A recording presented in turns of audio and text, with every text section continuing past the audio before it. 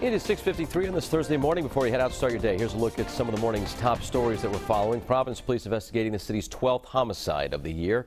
Man in his 40s stabbed to death inside of the Nara Hookah Lounge, which is located on Atwells Avenue. It happened around midnight. Right now, not clear what led to the stabbing. Officials tell us so far no arrests have been made. Other news, Bradley Airport in Hartford back open after a deadly World War II era plane crash yesterday. 16 people involved, 10 passengers, 3 crew members, 2 aviation employees, and a firefighter. 7 people are confirmed dead, according to the NTSB. The aircraft took off, and then there were issues shortly after takeoff. The pilot attempted to return to the runway when it crashed. Legal battle between the Fall River City Council and embattled Mayor Jaisal Correa set to continue today.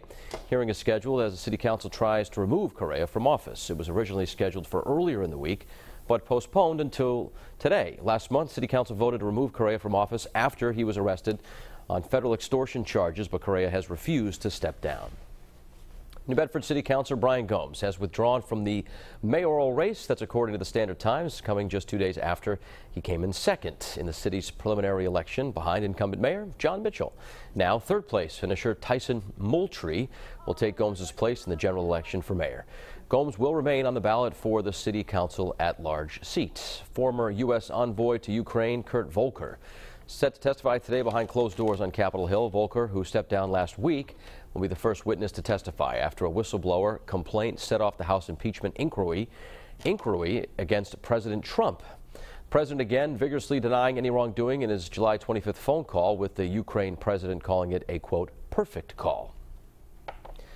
Vermont Senator Bernie Sanders hospitalized in Las Vegas after experiencing chest discomfort at an event.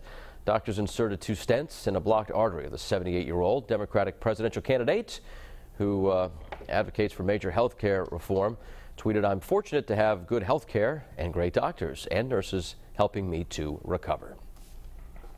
Those are your top stories this morning. For updates all day, just go to the WPRI 12 News app or our website, WPRI.com.